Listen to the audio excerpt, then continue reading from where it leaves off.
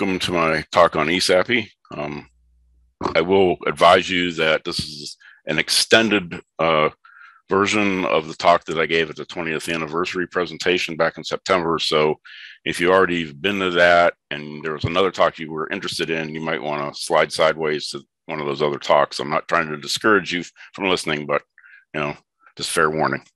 All right, so first thing, before anyone gets the urge to take copious notes, I want to let you know that I'm going to, just take a screenshot of this and basically give you all the important stuff to remember. And then sit back and relax with your favorite beverage, because I'm going to upload the slides on my GitHub. And let's see. Also, I am going to, Charles mentioned Whova in the Q&A section. I will promise that I will write answers to any ones that I do not have time to reply to during this presentation. So, or you can also contact me at the email listed here, or DM me on OWASP Slack or on Twitter.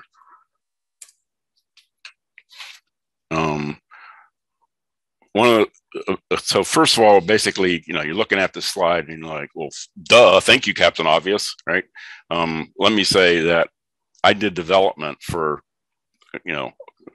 or either exclusive development or a mix of development and AppSec for 30 years. And before I realized all the nuances that were involved here, especially in that first bullet item, right? And so hopefully you'll bear with me and realize that there are some unique challenges that maybe are not quite completely obvious to everyone, especially if most of your development practices were doing product development. All right, so before I go into too much detail, I want to, should you really listen to me about this? Well, I did say these are, this is only my opinion, not anybody else in the OWASP Foundation, not anybody else that's contributed to ESAPI. I want to make that clear, not my employers, current or former, right? But I have had, like Charles said in the introduction, 20 years of systems programming and 20 years of AppSec development, and including developing several proprietary systems libraries, including one that was very specific almost to AppSec, very, very similar actually to ESAPI. And that's one of the reasons that I joined ESAPI in 2009. And ESAPI dates back maybe about 2 years earlier, at least as far as I could tell, going back into the mailing list archives, right? And then I was volunteered to be the co-lead in 2011. And the other thing is, lastly, I promise that this is a buzzword-free talk. Right. I'm not going to mention blockchain or AI or quantum computing, and I'm especially going to promise not to discuss quantum AI blockchain technology, which I'm sure someone is claiming to develop. I'm just mentioning these basically to help you fill in your buzzword bingo cards. All right. So the approach that I'm taking with this talk is that I'm going to discuss like three overall perspectives about process, about people, and the technical or architectural aspects of it. And then for each of those perspectives, it's going to have 4 sections: an overview, that basically briefly describes what that perspective is about, and then the good, what was done right, and the bad, what was done wrong, and then the ugly is kind of like neither really good or bad, but they were kind of ugly hacks that worked that probably could be improved at some point, or at least they're not elegant things, right? All right, so from the process perspective, the overview,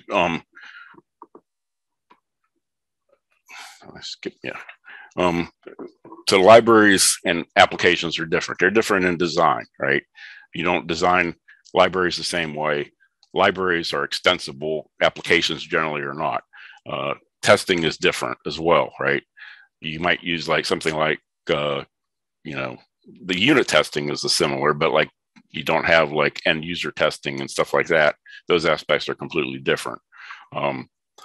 Penetration testing, if you wanted to do it, would be different, right? You don't have anything to pen test necessarily, especially if you just have like interfaces. And I'm going to extensively talk on that.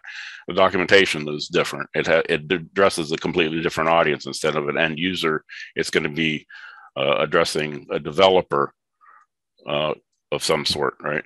The other thing is you have a much higher chance of client lock-in. When somebody invests, to using your code and uses it all over their millions of lines of code, especially something like ESAPI, where you got like maybe you have JSPs, right? And you're using the output encoder all over the place to prevent cross-site scripting, right? And you got a couple thousand of those. It's really tough to like say, if you want to change the interface, oh, we made a mistake, we got to switch the order of these arguments or do something, right? That's not going to fly well, right? Security libraries versus other libraries, not eating our own dog food, and processes of effects of later process change. Those are the other things I wanted to mention. So I'm going to go into some of these others in detail. All right. So where was I? So yes. So the good thing is that things started out small. They had very simple expectations. They started basically as interfaces. And original vision, in fact, was basically only provide interfaces. Of course, the problem is, how do you test an interface? Well, you have to have some kind of executable code, at least to do, unit testing. And you kind of have to play around with the interfaces in some way, right? To see, are these the right interfaces to provide? And are we exposing the right things, or do we need to provide other interfaces and things like that? So in order to do that, they created a reference model, and that reference model got bundled with the interfaces, which in hindsight was probably a poor idea, but it happened. So the bad in the process. Well, I'm going to talk about these individual bullets later on, right, in the next couple of slides here, so I won't belabor this one. But like the release migration, did we have enough feedback to do the from 1.1, or actually 1.4, I think was the latest 1.x release. Did we have enough feedback from users of that library? I'm not sure that we actually left enough time between the release cycles. But one of the things is you can't use like libraries just out of the box. You need to write code to give a feedback. It's not like, so it's hard to like, we did like release candidates, but I don't, I think the number of people using the release candidates was really, really small. So the other thing is going from one release, the one question that should have been asked is like, why even release 2.x? Because one of the major reasons of make a major jump in the semantic versioning is that you decide that these previous interfaces are not correct, and we want to deprecate them. And that's what basically a major change means on a major number, right? So you can basically decide that we're going to change the interfaces. Only we didn't, or at least not most of them, right? And that included even the broken cryptography that I took over, right? So we tried to keep the old 1.4 encryptor interfaces and just add new ones that were correct on top of that. Although I did deprecate the old ones and put in clear warnings, these are not safe and don't use them. But, they think, oh, people have legacy code and they have encrypted stuff. And so we got to keep them. So like, okay. And, shocker, it's like that actually was largely responsible for one of the two CVEs that were later discovered shortly after we released 2.0 release. So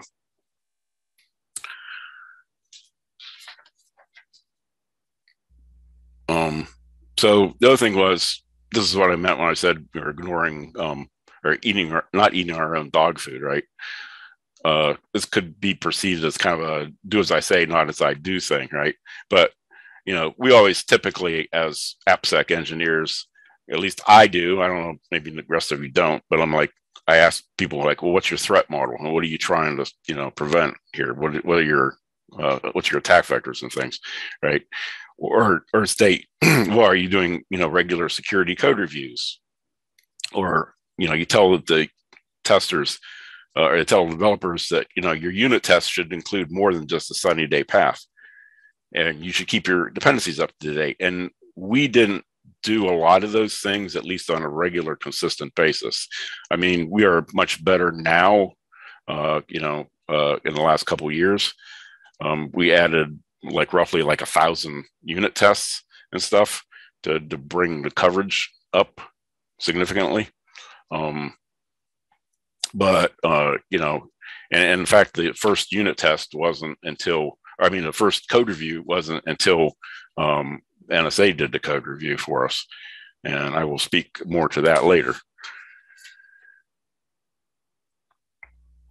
All right, so this is kind of contrarian in a way that it seems it's not maybe obvious, but how is it, bad to have early success? Well, in this case, the encoder and the validator became really popular, and they dominated a lot of the requests and questions in the mailing lists.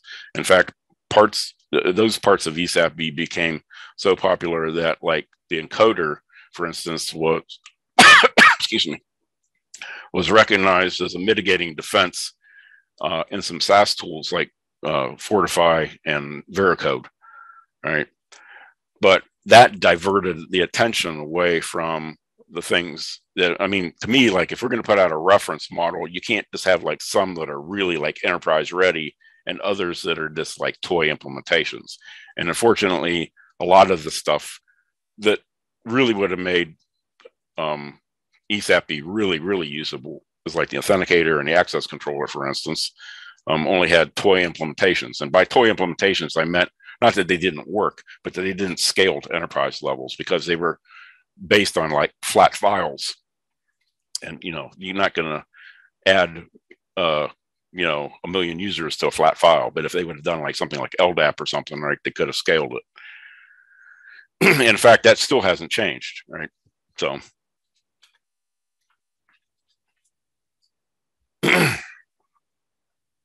Hold on, sorry.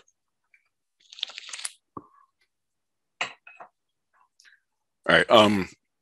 The other thing is that there's little consideration given that the library development differs from application development, right? One of the things that Agile basically emphasizes is the constant refactoring, right? And you can do that if your end users happen to be humans. When your end users happen to be code, right, that's a little harder to do because humans have invested time in making that code their application that's using your library. And if you start changing interfaces, you're going to break client code, right? So that is a big problem, and you just cannot refactor the interfaces. You can sort of refactor, some of the other public classes, but part of the problem was that we found that there were people using some of the classes, but not through the interfaces. And in fact, they were doing that in some places where ESAPI was calling things like that and caused us problems. We had to rewrite things. I think it's bad because this was before Java 8 and Java modules came out. So it was kind of difficult to restrict that.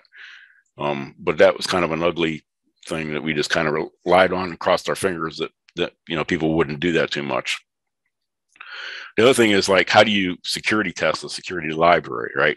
So unlike, say, something like a REST API, one cannot simply do general fuzzing of an SDK on interfaces because the strong typing in Java really makes that difficult, right? So if you want to basically say, well, this is supposed to be a integer. If I change it to a string, what happens? Or if I change, right? It just blows up, right? So it's that wouldn't even compile, right? So you just can't really test that way. And you can't test interfaces alone, as I said, because you have no executable code to test. All right, so jumping into the people perspective, right? This is about how the people involved with ESAPI affected the process and the product itself. and then the succession of leadership in particular. And I cannot, again, present you with a complete perspective of this, since I didn't join ESAPI until, as Charles mentioned, in June 2009. And even for that first year, I was almost solely focused, heads down on the cryptography aspects and trying to fix that. So the good, and I think I'm not going to be able to mention all the people, right? But we had great leadership, and first Jeff Williams, then Jim Manico, that kept it running smoothly and kept everybody happy, more or less. And we had a bunch of contributors. I mean, probably had a dozen contributors when I started. People like Dave Wickers and Arshawn and Mike Boberski and August, and I can't remember everybody's name. I'm sure, and I'm not trying to slight anybody, but just, I should have brought a contributors list with me to put up here. But so that was a good thing, right? We also had a lot of initial enthusiasm up through the 2.0 general availability release. And we did like several, it was a very long drawn out process for that 2.0 release, because we did, I think, about 6 or 7 release candidates. But and the other thing that was really a positive was that it wasn't like people were fighting, on Twitter and arguing on Twitter in public and stuff. We did have a public mailing list that was not moderated, but the technical disagreements I felt were handled very professionally and transparently and civilly, right? So I think those were all very good things. So what was the bad? Well, I think one of the things is that the leaders who passed on succession to at least myself, I mean, both of these bullet points, these sub-bullet points would apply to me. I'm not going to speak for Chris Schmidt. I think he did fine.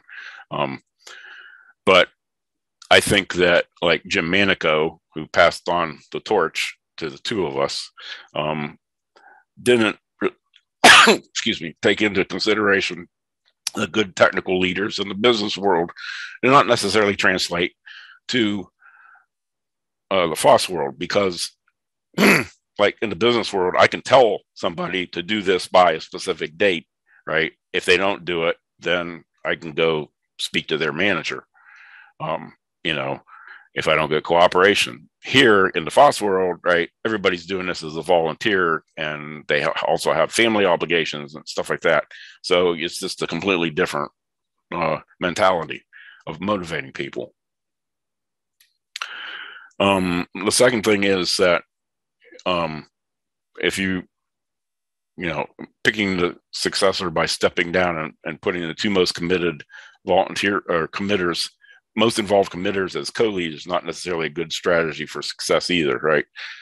Which is, I think, what happened. I mean, Chris Schmidt and I, toward the end, were doing probably 75-80% of the commits between us, and most of the people kind of like fell off at the end, and we, carried through all the way to the bloody end of the release. And Chris helped Jim, I think, with the release. If you remember, if you're a dinosaur like me anyways, and you remember like some of the Looney Tune cartoons and stuff like that, those cartoons were like where there's like a army and a bunch of soldiers lined up in a line, and like the captain says, all right, all volunteers for this dangerous mission, please step forward. And all but one clueless sap basically takes a collective step backward, and leaving that poor sucker standing in the front saying, what just happened? I felt that was me when Manico selected Chris Schmidt to be his successors. I'm like, what the heck? I didn't volunteer for this. It's like, so, I mean, I felt like obligated to the project, and I wanted to see it succeed. And I felt if nobody else, I mean, I was like, can't, he says, I don't think anybody else wants to do it. And I'm like, well, okay, I guess I'll accept it, but whatever. So the people perspective, that's the bad. So next, the ugly. And yep, there's me. I've been told that I've had a face for radio or podcasts, maybe. So seriously, after the 2.0 GA release, pretty much all the other help disappeared, right? So Chris and I basically handled about 98% of the work, and every once in a while, Jim Manico would pop back in and help us out on something. But I think the biggest problem to me was that the previous regime did not pass on any details of how to actually do a release. Today, I like to say that is well documented. I mean, in a 15-page document, right? Every little step that you have to take. But back then, it was like magic, and Chris had sort of figured out how to do it, but then he had to leave after a few years because he had other commitments, because he had made some job changes that just, pretty much consumed him. And so, I was kind of here left my own lonesome trying to figure out how to do releases when they were vulnerable dependencies that I had patched in the development build, but not I had no way to get them to Maven Central, and asked the mailing lists and stuff like that, and nobody really knew. So excuse me, I'm trying to get over COVID here, so I kind of got a cough. All right, so this is a discussion of the technical decisions around the architecture and the design, and kind of what I learned, the lessons I learned there.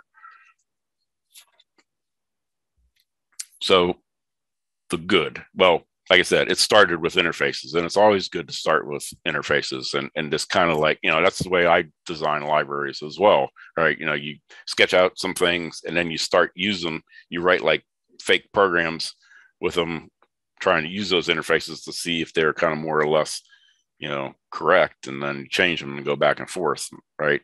But essentially, you got to write at least some kind of a scaffold or something, because you can't actually execute it to test, like I mentioned, right?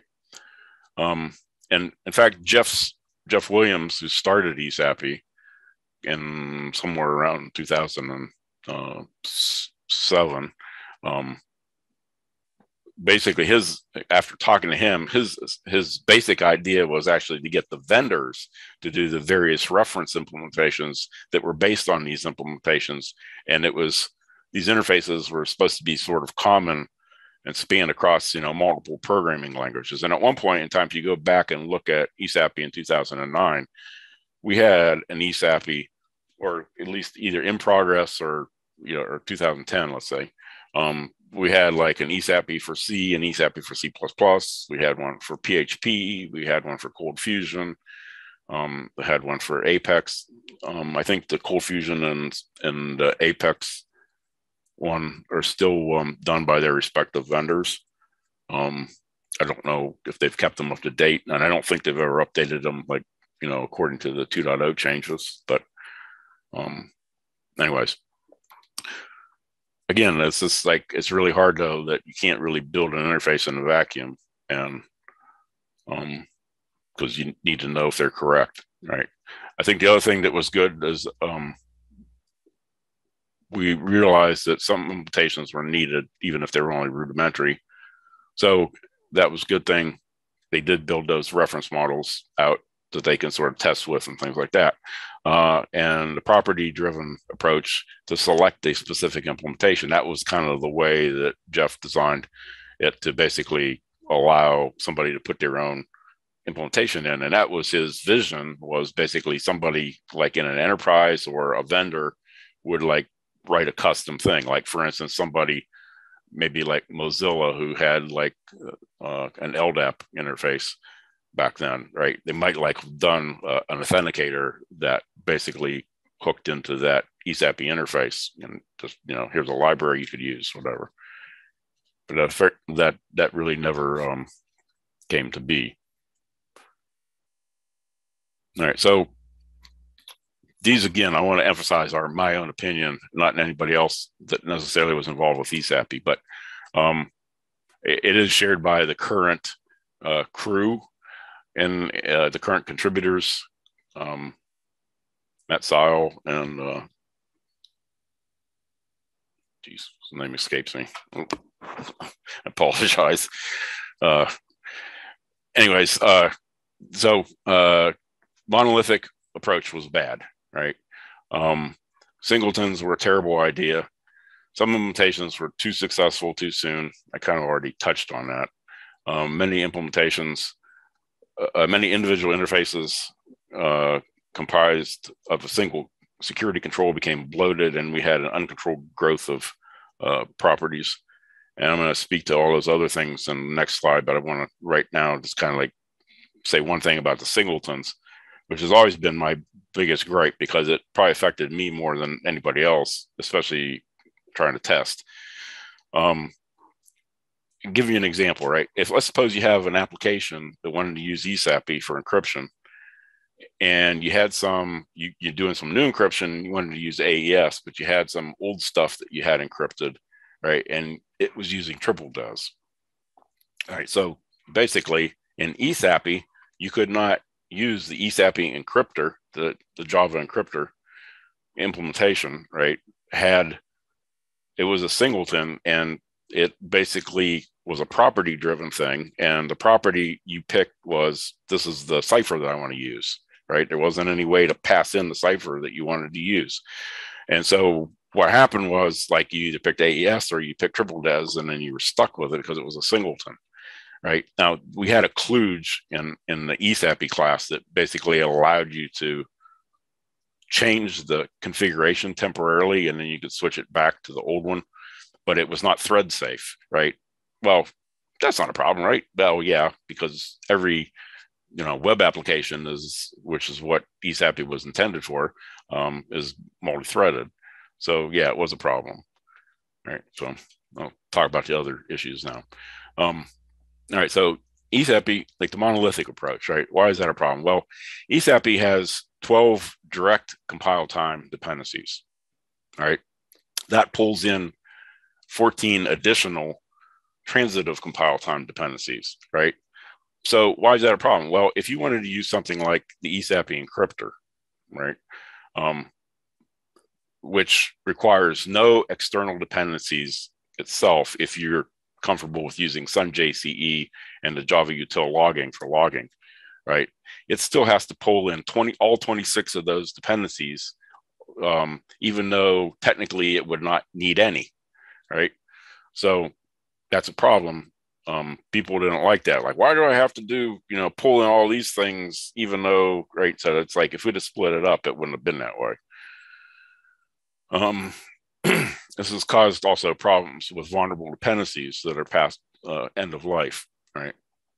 So like this second point, right, means that I've had, like, every time there is a new vulnerability in log4j 1.x, right, which is end of life, I have to research it and write up a security notice, and that has been a pretty frequent thing because we cannot completely eliminate it, that log4j dependency, despite having the fact that we could support log4j 1 through an SLF4j bridge, right? Because if we did that, it would break backwards compatibility of people's code. They would have to, in other words, rewrite some code, right? So that's why we haven't just like removed it. But in my opinion, that was an indication that there was something done wrong, right? Because we have to be able to design code so that we can at least remove unsupported libraries, right? Without the crew tax that we require right now, right? Like right now, if you want to use ESAPI, what I recommend to people is you say, if use SLF4j and log back or something like that, and then put in exclude log4j, whatever the version was, right? And then it just won't get sucked into your thing. But the problem is that, like, when they do things like dependency check or something like that, it'll still pick it up and flag it. So anyway, so yeah, that's the monolithic approach, right? So that's why I want to get rid of it. Bloated dependencies. Well, all right. So the encoder has 22 methods, right? Roughly half of those are encoders, and roughly half of those are decoders. The encoders are used very, very frequently. In fact, the encoder interface and the encoders like encode for HTML, encode for JavaScript, encode for CSS, all those things, those are the heaviest used. I mean, probably 80% of the use of ESAPI is through the encoder interfaces for those various encode for whatever methods, about which there's, a very small set of them. We could have, and we probably should have, separated out the decoder methods, because the decoder methods are rarely, if ever, used. I don't think I did a lot of code reviews when I was at Wells Fargo that used ESAPI. I don't recall ever seeing anybody using the decoder stuff. But 22 methods isn't so bad when you compare that to the HTTP utilities interface, which was kind of like a potpourri of anything and everything that had anything to do with HTTP. It had 60 methods, right? And many of them were very nuanced because they had like version, one or like 2 arguments, 3 arguments, 4 arguments, 5 arguments, 6 arguments, something like that, all the same method. And part of that was, obviously, because just Java's stupidity of not being able to support default arguments, which I thought was at least one of the great features of C++. It really, smashes down the size of things. And implementation wise, it wasn't a problem, right? You just basically would call some other implementation, something with a default argument. So the implementation was simple, but it bloated those interfaces and the methods and made it very complicated to read the Java doc and stuff like that.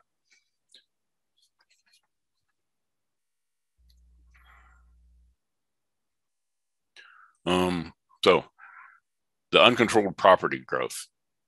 So adding a new property required this in the implementation class for security configuration interface, which was called default security configuration, right? You would have to add a public final string to represent the property. Optionally, you would put in a public static final string to represent the default value of the property. So in other words, if they didn't put it in their ESAPI properties file and somebody called it from their code, it would still have a default. And then you would have to put in a public method to access the particular property. So I have an example here with the force HTTP only cookies, right? Well, this alone might not have been a problem, except for everybody started saying, hey, I like this properties thing. Everything's property driven, easy to change it. We allow people to customize it.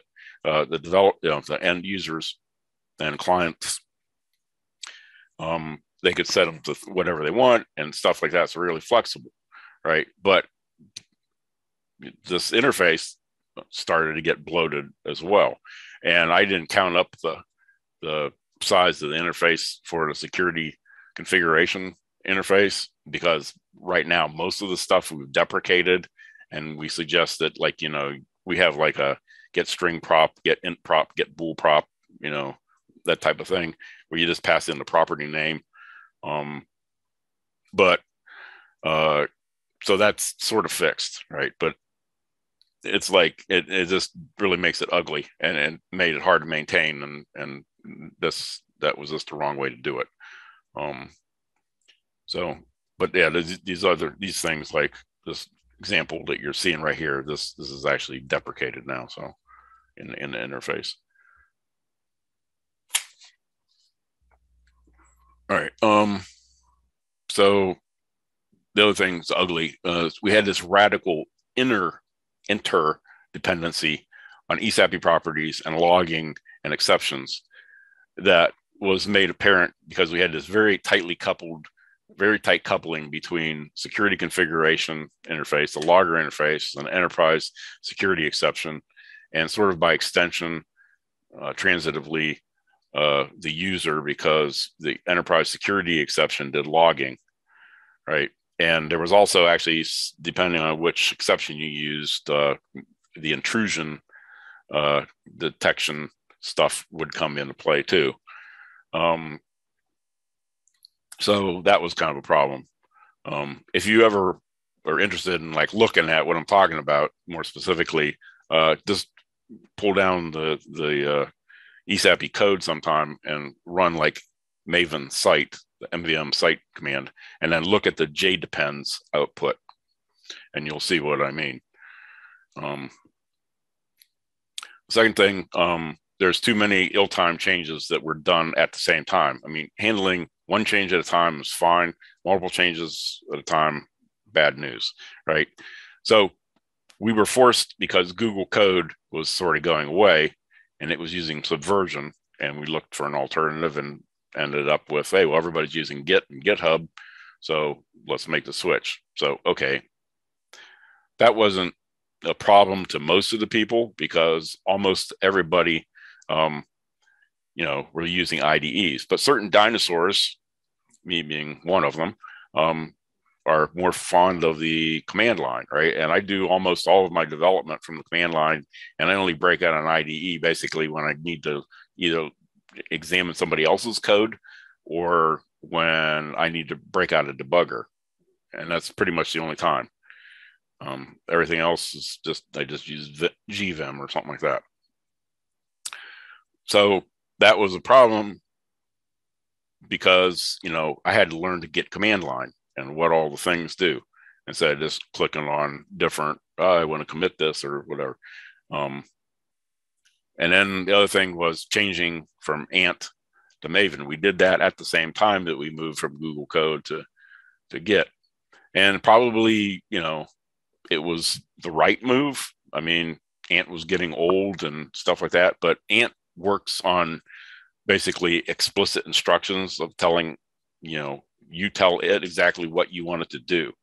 In Maven, you pick a plugin and the plugin figures out what you want to do. And so first, the first task is figure out which plugin that you should be using, right? And then the second task is make sure you got the plugin configured right with the right parameters.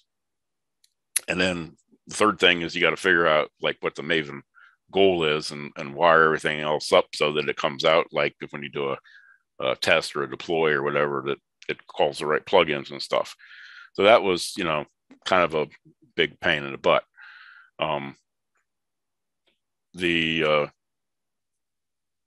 Anyways, and I had all kinds of questions about Maven in terms of like how to do deployments and stuff with it, and it just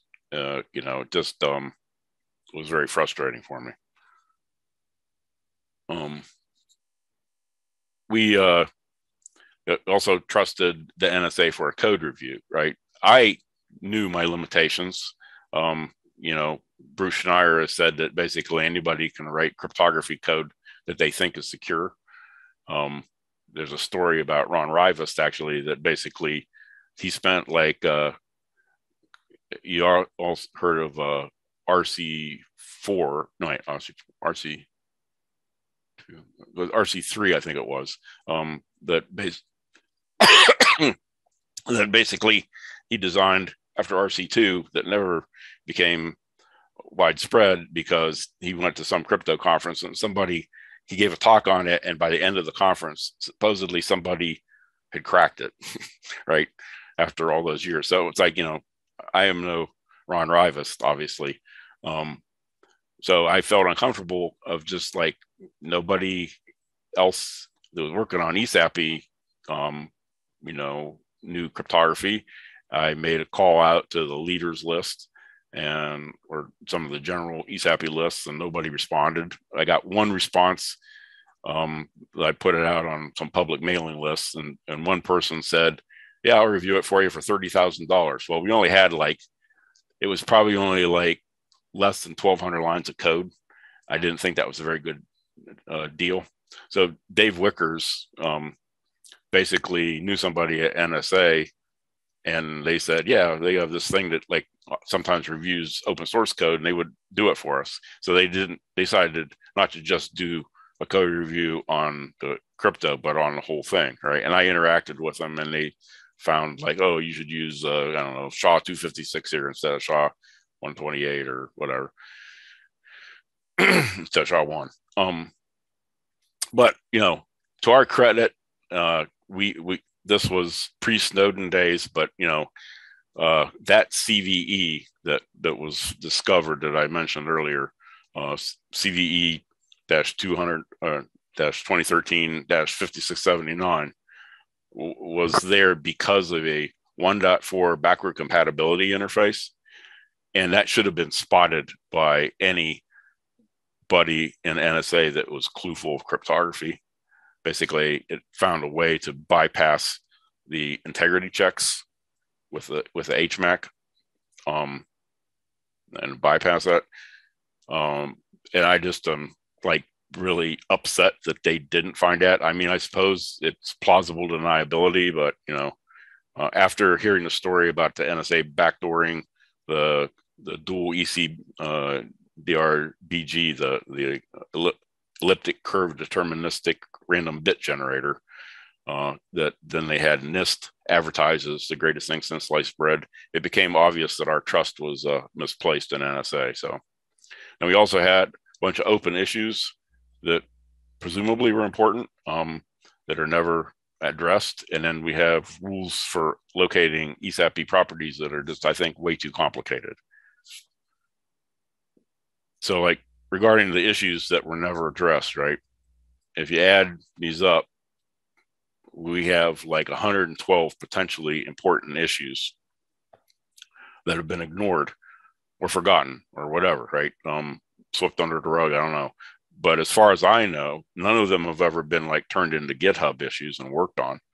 And, presumably they were at least important to the author at one point in time, right? So I have no idea. I mean, I have not even looked. There's so many of them that I've not even looked through all of them.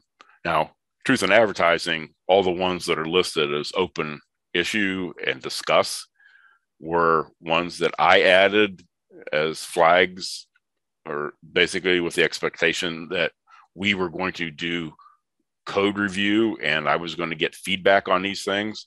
But like the NSA never even asked about them. I asked about a few of them that were there. There used to be like more open issues and discuss things. And I deleted a couple because I got to talk to some of the NSA people. But, if we're not doing these things, it feels like nobody's really watching what's going on, right? At least to me. So the other thing is, finding the ESAPI properties, or how do you locate that ESAPI properties file? Okay, so I want to say right now, the single most frequently asked question on Stack Overflow about ESAPI is, help, my implementation can't find the ESAPI properties, right? And it's because it's really complicated, right? It's documented not in the interface, right? Because, hey, the interface shouldn't tell you how to find it, right? It's the implementation that decides that. But people don't normally go and look in the default security configuration, which is the implementation. And one of the few things that you really can't change the implementation of unless you want to rewrite some significant parts of ESAPI, right? But the rules, just so you know, roughly are: you first look inside of a directory that's set with a call, security config. Well, not security config. Well, yeah, it's actually, there's a ESAPI dot something. I think it's ESAPI dot security configuration dot set resource directory, full path name or something like that. So you can do that, or you can, and you'd have to like do that in a startup class of some kind before you use ESAPI ever. Or you can set it with a system.get property. You can set the property org.owas.esapi.resources to some directory that it'll look in. Or you can set, it'll look also, if it doesn't find it from those first two steps, it'll look under the system property user.home under the /esapi directory, or then for backward compatibility, the /.esapi directory. And if it doesn't find those, then it'll look under the first ESAPI directory for the class path, on the class path, for several different class path loaders, which I've basically excluded here just to avoid clutter, right? But there's like, I think 3 or 4 different class path loaders that it looks through. And if it doesn't find it there, then it goes back and tries again with .esapi, which I'm not sure why would anybody would put that in a jar or a war or whatever, but I mean, a dot directory, but I suppose they could. Um, anyways, so, if that doesn't, find, if it does get found, it stops looking and it logs it to standard output. But a lot of people have disabled that standard output logging because it's this noisy, especially when you run tests. So in conclusion, right, um, I think monolithic libraries are a thing of the past. Back when we started this, when this was started and originally designed in 2007, we didn't have things. Well, I mean, there may have been things like there certainly was micro architectures and micro kernels and things like that, but they weren't as popular as they are today. We didn't have all the microservices and things like that.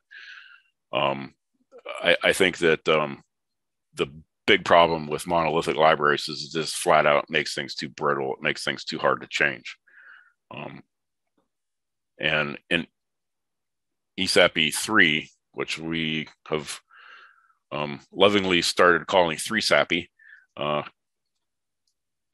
it's going to be done very differently. And that's kind of another talk. But and shout out to oh yeah, that's his name, Jeremiah Stacy, who's the other major contributor to, besides Matt Sile. So shout out to Jeremiah for that clever name. Unfortunately, we won't actually be able to use it in a formal name, because you can't start like a package name with, like, can't do org dot, OWASP dot 3SAP, because you can't start with a 3, and we don't really want to spell it out. So anyways, so that's it. Anybody questions? Are we about at the question time, Charles?